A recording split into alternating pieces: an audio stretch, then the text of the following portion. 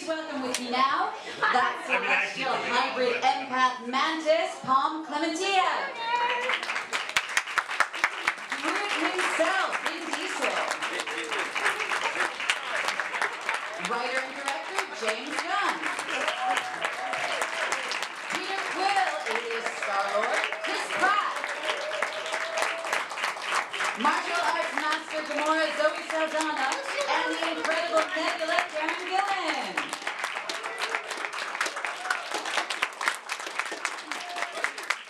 Hey guys, you're allowed to sit. Welcome, have a seat.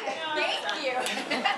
Welcome, welcome. We're so happy to have you with us here in Paris. Thank you so much for being here with us. I'm going to start with a few questions and then we'll open it up to all the journalists in the house. Just to start, how did the premiere of the European Gala screening go yesterday? What was it like? Chris? It was incredible. Yeah, we were in Disneyland Paris at the Avengers campus. It was thousands of people, rabid fans, very excited, and it was a fantastic moment. It was really cool. I thought it was beautiful. We were sitting up on this. Well, you saw the picture. This big, gorgeous spaceship with those fireworks. It was a surreal moment. Mm. And James, I mean, we were talking about this yesterday at the premiere. It is a bittersweet moment, of course, for you and for all of you. But if you were to sum it up, how would you best sum up the trilogy and your experience driving the trilogy from the beginning? I would sum it up as all-encompassing. Over the past 11 years of my life, I think I've probably spent 60% of my time thinking about the Guardians of the Galaxy. So this has taken up my entire life. So there is a weird situation where I just have to adjust everything about my world to be about something other than the Guardians, which is difficult, but it's also, frankly, it's just a big relief also to feel like we finished this trilogy and we finished it in a way that we're really proud of, and that where all the characters, I think, get the dignity they deserve, and so I'm really excited about that aspect of it. Mm. Zoe, tell us about Gamora. How fun was it for you this time around to kind of be in badass mode? Oh, I think that Gamora is always in badass mode, but this time around, it's a different Gamora. We all know the destiny she had in the last Avengers movie, and she's from another multiverse. And she's rough around the edges, she's a little wilder, she's let loose a little bit more, in my opinion. It was fun getting into this Gamora. Mm. Karen, how about for you? How is Nebula different, or how has she changed in this one? Nebula's pretty different this time around. I think we're sort of seeing a slightly lighter side to her personality, a little bit more humor, I think. Is she funny? And yeah, a little bit more like willing to show vulnerability, which has been quite difficult for her with her upbringing with Thanos. Mm. And so it's nice to kind of evolve the character into somebody who is willing to accept love for the first time and willing to show love to people for the first time in her life. Mm. Palm, we've really seen mine. Some people say that she's kind of the glue that holds the Guardians family together. Do you agree? Yeah, I think it's true, but also, Mantis has been through a lot before meeting the Guardians, and she felt pretty lonely, and the Guardians of the Galaxy are the family that she was creating for. So it's beautiful to see that, and then she found a brother too, which is Peter Quill. And and it was like really fun to get to play with more emotions and to get to kick ass as well, and to get to show a side of Mantis that is more fiery and more mad sometimes. And thank you, James. You're welcome. Vin, Groot is really incredible. Groot has probably become one of the most, if not the most famous character with the most iconic line. We've seen Baby Groot, Teen Angsty Groot. Who's Groot this time around in Volume 3? That's a good question. Well, first of all... Mike. Oh my God. All right. So first of all, not to change the subject, but obviously we all went through the pandemic. And I want you all here to know how much we really appreciate that you guys have come up and are entertained by us and care about us enough to come from wherever you're coming from and celebrate this final film in this trilogy. So an applause to all of you.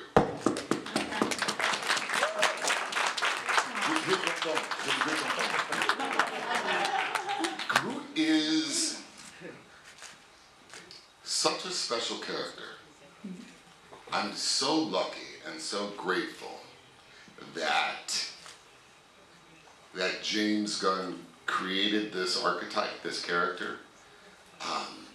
He's fascinating in the sense that every single film he's different. Sometimes he's Baby Groot, sometimes he's Alpha Groot.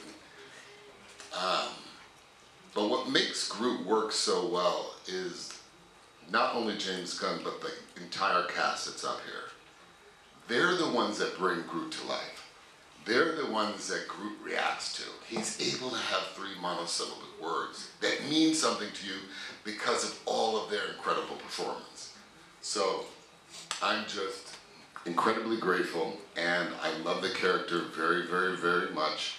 I will always cherish the character, and I feel very grateful that that I have James Gunn, and I have this incredible cast here that has brought Groot to life. Thanks for that, Vin. All right, I'm going to open it up to you all. Who would like to start? Do you have a first question? Isa, voilà. Okay, je vois juste ici. Hi, my name is Mohammed. I'm editor-in-chief for Comic Systems and Cultural News. So, first of all, thanks a lot. That has been a great journey. There's one message I would like to say first. I'm Groot. That's going to say, I love you. He just said bad stuff. I understand the language, but he's saying really nasty stuff about you specifically. Wow. No, he actually said all of us are pretty cool, but Chris Pratt's a dork. He's really? Oh, I mean, okay. It's like, well, gotta say it, man. He's a nightmare. I love you guys. Good. What's your So, question? good, big question. So, this movie is a big turnaround, and maybe this is probably one of the best promos in the Marvel Cinematic Universe lately. How did you handle this? Like, just trying to not show everything, but just give everyone enough to just get us through this emotional ride. And that question goes to everyone, but also to you, because Like the promotional marketing material? Yeah. Well, it's hard, you know. I mean, in this day and age, like, let's, you know, Chris and I talk all the time. We're like, oh, they're putting this scene online now. Do we really want that? Is that too much? You know, I mean, I guess it gets more people to go to the theater, so it's a balance. But you know, in some ways, I wish there was nothing ever out about anything. It's just go see this movie and then have everybody totally surprised. So it is difficult finding the balance with the marketing team in terms of how much we give away and how much we don't. And hopefully we've, you know, strike a balance. I also think that people have learned over the years online how to consume promotional material for themselves, and people are different. Some people want to see as much as possible, and so they seek it out and they watch it. And some people don't want to see so much, and they take in less. I know, like, on my, you know, social network feeds, I don't post everything.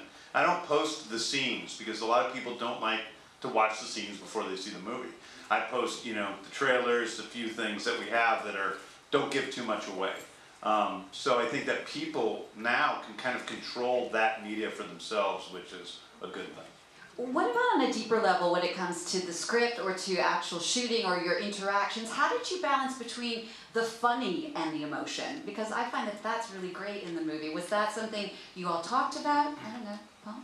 I mean, it's James. It's James who writes the script and who's, you know, he's an incredible conductor of orchestra. You know, he knows exactly when to hit you with the emotion and to be grounded in something very deeply emotional and beautiful, and and then surprise you with something funny, but just the right amount, you know.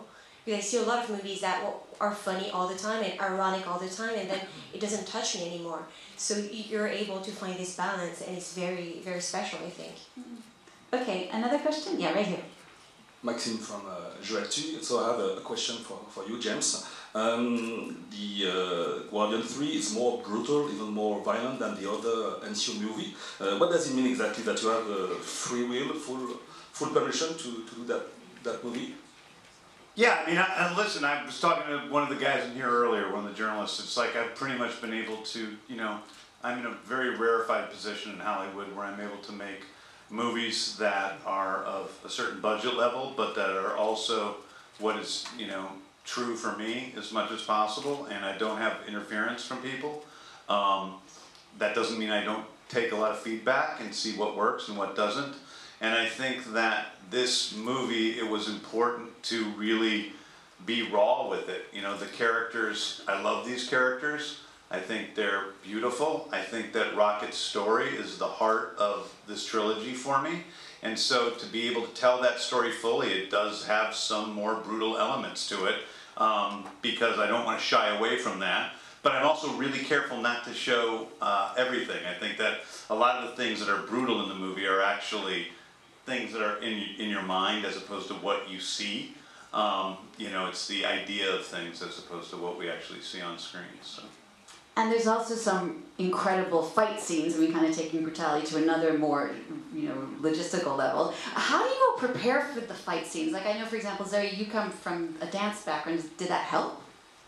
I feel like it's the only reason I've been able to participate in this genre of action in films, because of my athletic background.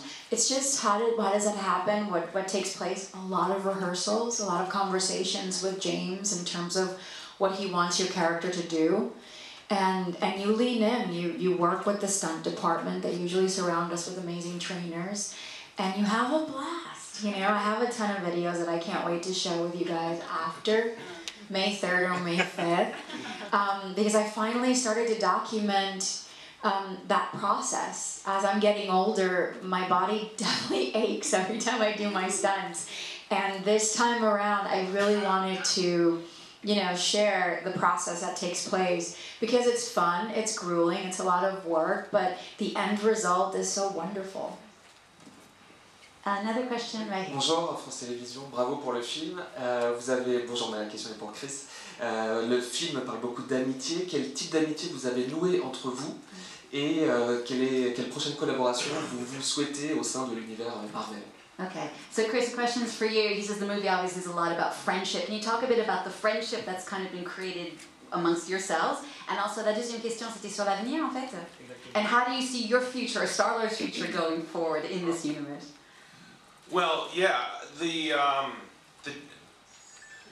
destination of this film, May 3rd, May 5th, whenever it opens, everyone planting your asses in a seat and just being swept away on this journey. That's the destination. That's where we're headed. That's where, with day one of his pre-production, that's the destination. The journey getting there is something that is really private and personal, and I know that we're all willing to share certain elements of it, but to us, at least to me, that to me is the real magic of being able to do this job. I mean, I love the fact that the movie gets to come out and that the world is going to be seeing it, and the journey of getting there. On a lot of films, it's not great. On a lot of films, you have assholes you have to deal with, you have a bunch of problems, people are fighting behind the scenes, and you would never know that. It's not the case with this film. The relationships between each of the people has been, to me, the most enjoyable aspect of playing this character. The bonds that I have with James Gunn, just doing bits non-stop, you know, constantly making ourselves laugh and being on, even if literally no one else is in the room. Like, it's a non-stop thing. Getting to know each of these people, seeing their children being born, attending their weddings, being a part of their lives in a real way, that's an extraordinary thing that we get to do. And kind of rare, I think, because there's not a lot of jobs that put you into the pressure cooker situation to create strong relationships between people. It's a crucible in which you're going to forge very tight bonds with people. And then that's the first part of the question. The second part of the question is Star-Lord, his future? Gosh, I don't know. I don't know at this point. I think you know, open to doing more. I want to preserve mystery around the fate of the character through the course of the movie. I think the best way to watch this movie is knowing very little about the future of the characters, because the stakes are very high, and obviously lives are at stake. I don't want to lead the audience away from anything other than this movie right now. Thank you. Another question? Who's got the Yeah, okay. Hello, Sabine from Monderville. My question is about Rocket, you know, your favorite. I was deeply moved by his story. I would like to know the relationship you have, you know, with the animals, with the suffering or the experimentation, because this is real, you know, the experimentation we are doing against the animal today. And also, how do you work with Sean, you know, because it's really well done, it's very powerful emotionally. And also for you, how do you work it and with Sean? Great. Yeah, I do think that really this, you know, this story is about empathy at the end of the day. And it's empathy for all living creatures and being as kind as we possibly can to all the people in our lives and all that's not a political thing. It's simply, you know, whatever your choices are with your relationship to animals, to be aware that they do have feelings and can experience pain. And so that's where we start this movie, with this little animal that's incredibly innocent, and go through the journey of that character becoming the character we know, which is a bitter little mean raccoon, who then, throughout the process of this movie, we see him a bit opening up to a wider sense of compassion and what that might mean.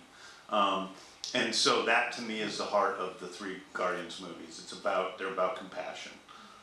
They're about opening ourselves up. They're about the way we close ourselves off, maybe due to selfishness, maybe due to our own experiences in life that haven't been so great, whether they're traumatic or just negative experiences, and how we use those as either an excuse or just something deeply embedded in us not to open up to our fellow human beings. And this is a movie about this group of outcasts up here, who, they play outcasts in the movie, and some of us are outcasts, most of us up here are outcasts except for Chris, who's had a charmed life and really easy in life. You know. So, but yeah, so that's really what this is, that's what this series of films is about. And it was really important to me. The reason why I chose to do this movie and to come back and do this movie is because I felt like a deep, deep need to finish Rocket's story. And that's what brought me to do it. I work with my brother Sean. He is the hero of our lives when we're making this movie. He brings so much to Rocket. A lot of his emotions are you know, based on Sean's acting. In this movie, he actually is the voice of young Rocket, so he has a much bigger piece. That's not to take anything away from Bradley Cooper, who is one of my favorite people and an incredible actor, and brings so much emotion through his voice. And in this movie in particular, he and I worked incredibly hard going through the scenes again and again and again. Like, you know, if we have one of these guys do a scene on set, I make him do it a bunch of times, and it gets, you know, hard, and I push him, and I push him, and I push him, and it gets better and better. But with me and Bradley, we have until the end, also with Vin, you know, we have no limit to how many times we can do something. And Bradley, you know, I give him the movie, he takes it home. He sends me new kinds of ways to do things, and we just keep doing it again and again. So yeah, so that's that. But Sean is, I think these guys all, you know, this is, you know, we had the last scene with the Guardians in the hallway, where we shot with all of these guys for the last time, along with Dave and Sean. And that's, you know, those are the Guardians on set, and that day was incredibly emotional because there is a bond between all of us. Right, I mean, I can only imagine after all these years together, 10 years, Karen, is there anything that surprised you the most about this experience over the past decade of being a Guardian?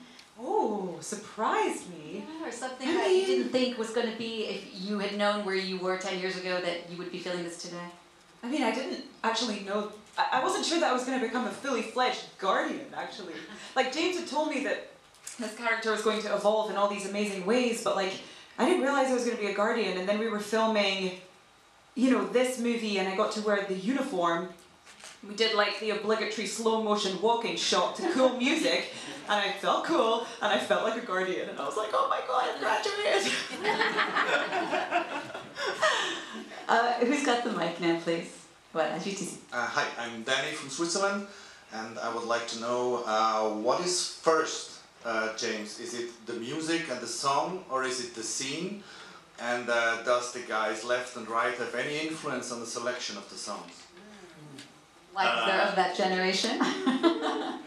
On the second thing, no. On the first thing,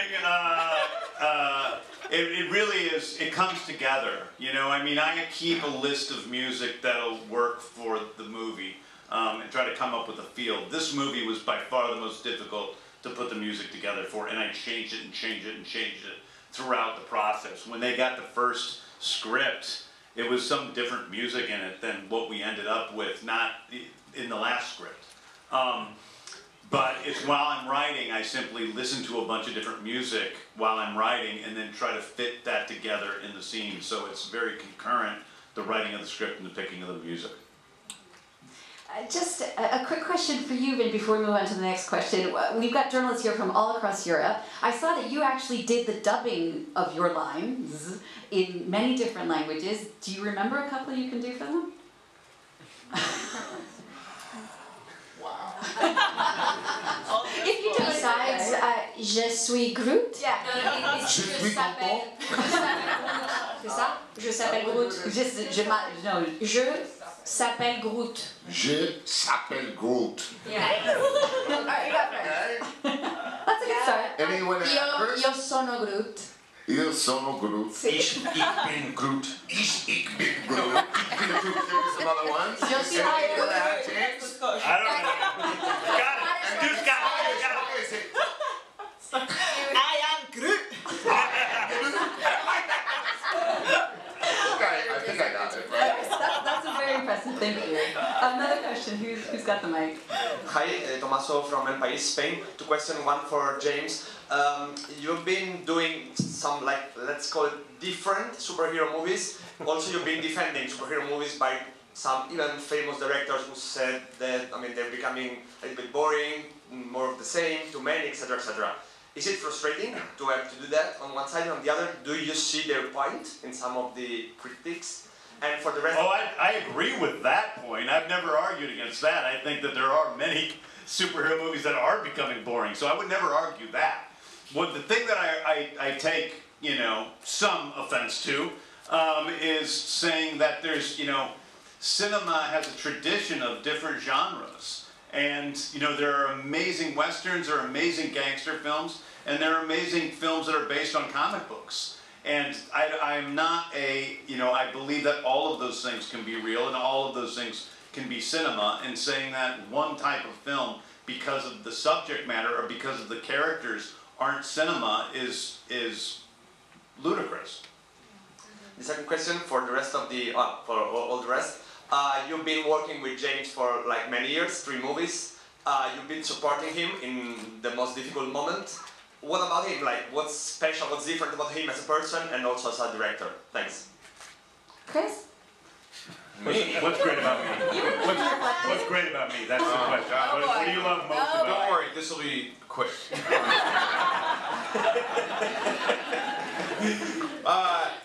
James, gosh, I can compare him to the other directors that I've worked with. I've worked with a lot of great directors, but there's something about James, what sets him apart, his preparation. He's always very prepared. He works tirelessly. He doesn't shut his mind off. For these films in particular, he's a student of the comic book films and the canon of comic books that have existed in Marvel and in DC and outside of that as well. I stayed at his house while I was working on a film recently, and he's got a library of comic books that all of the indexes are well worn. He reads this stuff. He lives and breathes this stuff, so he's the right guy for this. He's been making movies forever. He had a great start making movies for no money, which really you have to learn how to really stretch a dollar. And when you're talking about having 150 or 200 million of those dollars, he can really make them stretch to give you the very best return on the investment. He knows action very well. He knows how to talk to people. He's incredibly articulate. He has a very clear vision and will tell you if something's not working. He knows how to direct various people based on their personalities. What might work for one person won't work well for another. He's got a wealth of experience and knowledge. He's an incredibly empathetic person. He cares deeply about people. He cares a lot about animals, and he's really fucking weird. And so that's like helpful because he's a misfit himself. So when he's creating a story about misfits, he knows the heart of a misfit. He wants to tell the story in the heart of a misfit. Him and his brother Sean, he's been torturing his brother Sean on screen since they were kids. And you look at the dedication that Sean has to playing Rocket. This is an incredibly unsung hero of our show. He gets very little credit. His face isn't on the work, his voice isn't in the work, and yet every single fucking day he shows up, he puts real passion in it. When he's crying tears, they're real tears. He's down on his hands and knees playing this character in a way that they would do for free. They happen to do it for a lot of money because they're worth it, but they would literally do it for no money because it's what they've been meant to do.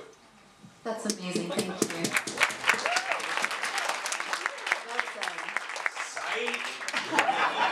Piece of shit. Alright, who's got the mic, please? Right over here. You ruined it. You ruined it. Yeah. Bonjour Julie pour le journal du Geek. Donc ma question c'est, ça fait 6 ans qu'on n'a pas vu les gardiens de la galaxie dans un film solo. Est-ce que ce temps a été bénéfique au développement et en quoi ça a changé le film? Okay, so it's been 6 years since we've seen the Guardians as an entity together.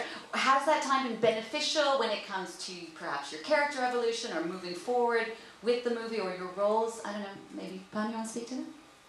Oh my god, how has it been different for me? I don't know, it's like about the script, maybe it just gave more... Maybe your Well, your relationship... character changed a lot. Yeah. Also, we shot the holiday special, which was so much fun to shoot. I got to be the weirdest I had ever been, which was so nice. Except for in real life. Don't tell them that. No, I kept asking James, am I doing too much? And he was like, no, it's the holiday special. Go crazy. I'm like, okay, I'm gonna go crazy. Hello. We do that all the time on set.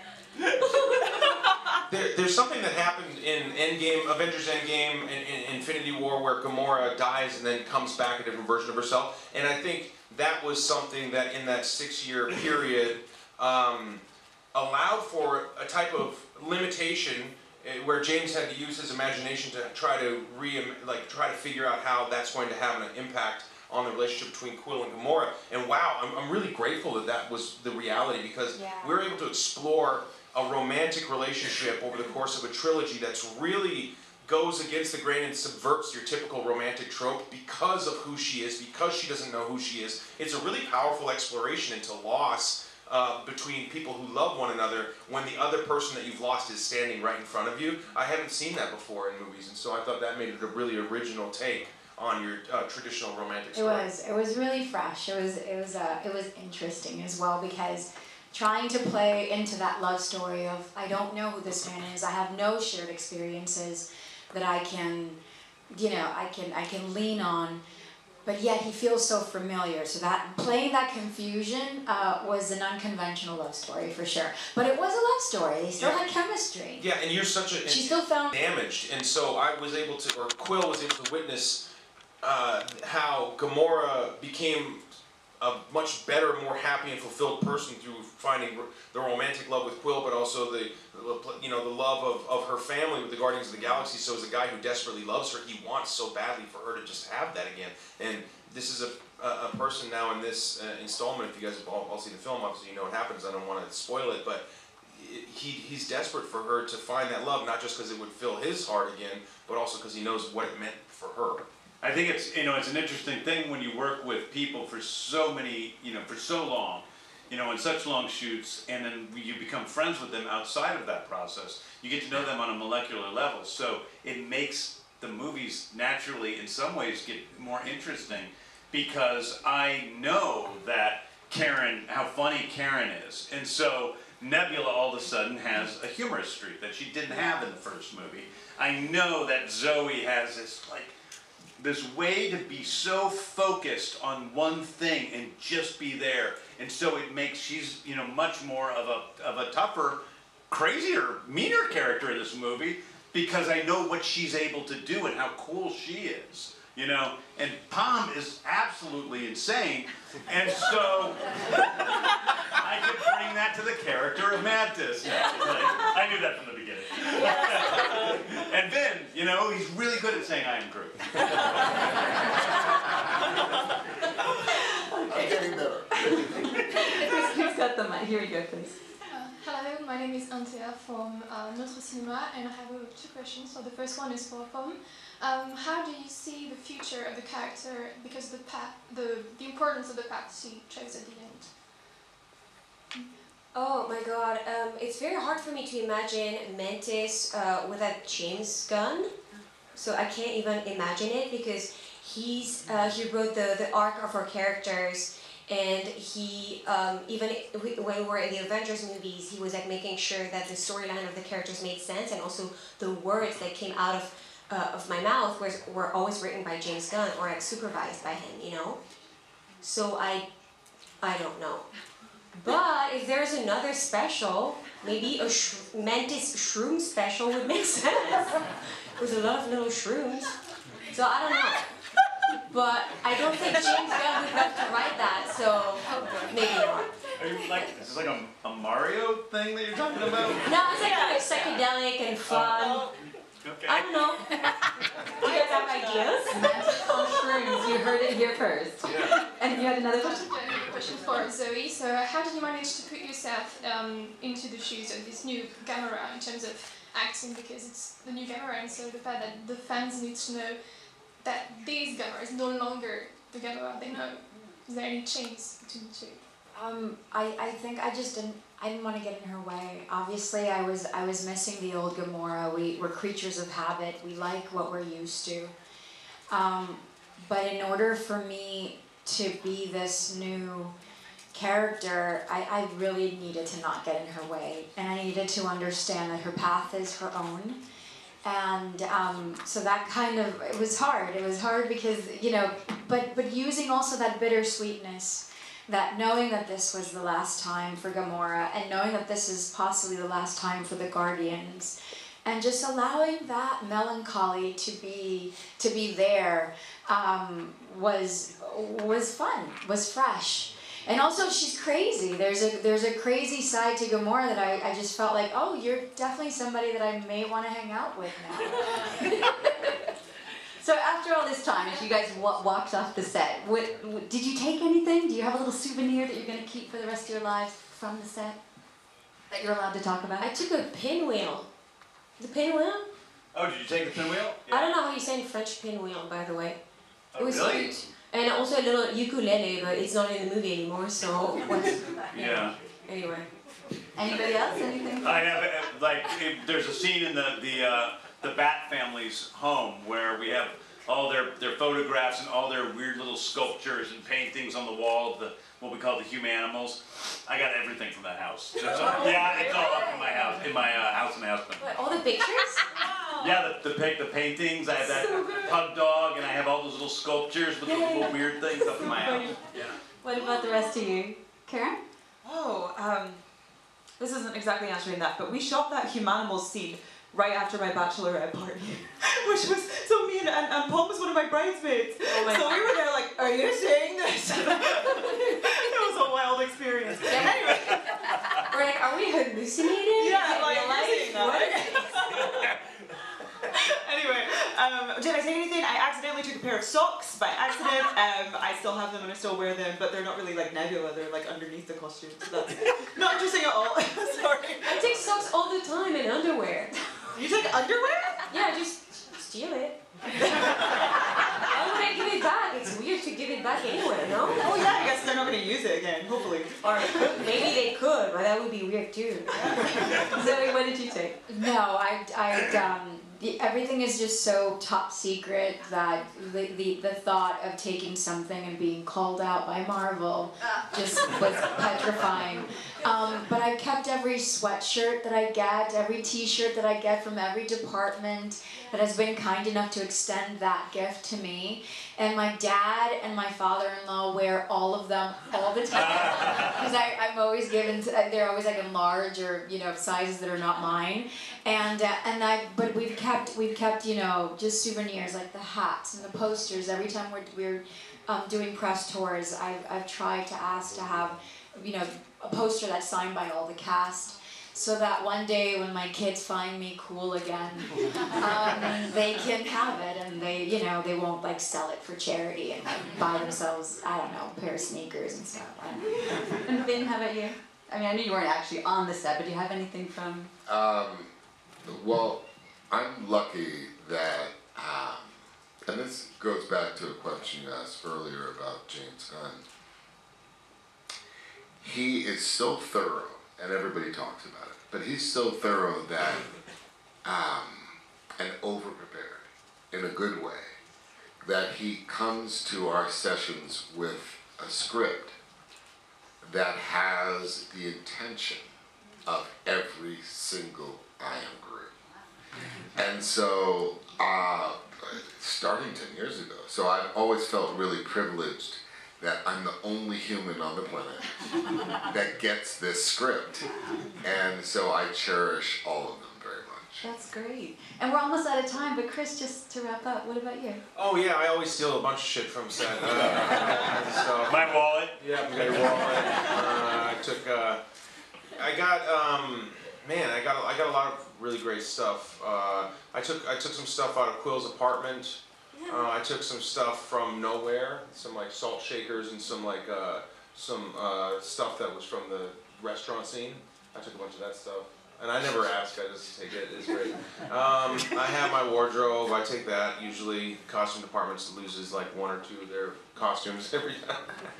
And I got my gloves, and I got my boots, and Oh my god, you've taken a lot of stuff. I know, but it should also be pointed out that like Chris stole like the first Star-Lord uniform, but then he was wearing it to hospitals with kids. One day they're gonna be like, sir, Oh, that's what sir, we're doing. it's not relevant anymore. You're gonna have Print that, that's important. Yeah. I don't. Yeah. Well. Well, listen, thank you so much to all of you. It's been such a pleasure to have you with us here in Paris. I'm so sorry we're all out of time, but let's give them a big round of applause.